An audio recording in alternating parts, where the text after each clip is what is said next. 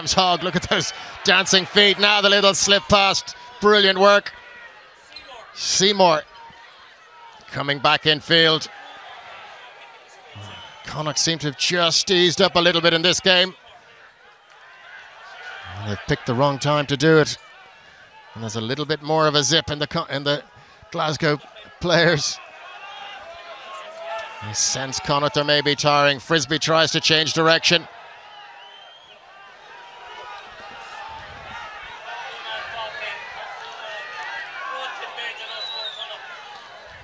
That's great refereeing by Ian Davis there, realising that the Glasgow were trying to manufacture a penalty decision there.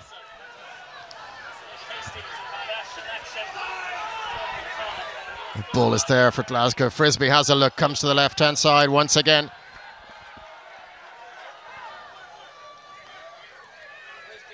Slower ball for Glasgow. Frisbee looks right, then comes to the left-hand side to Alex Allen.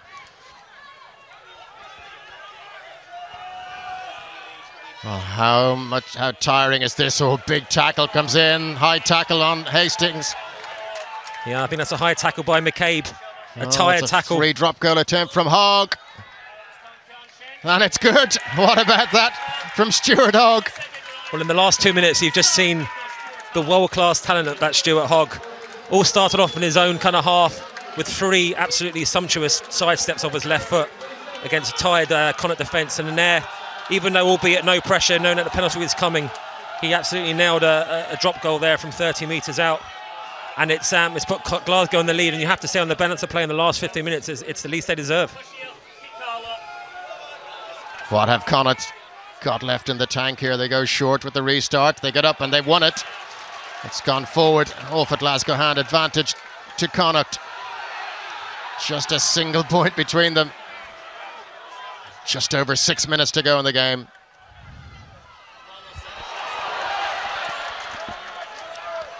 Heffernan, great burst from him. Low tackle comes in, scything tackle on Quinn Rue. Goodwin on to Farrell.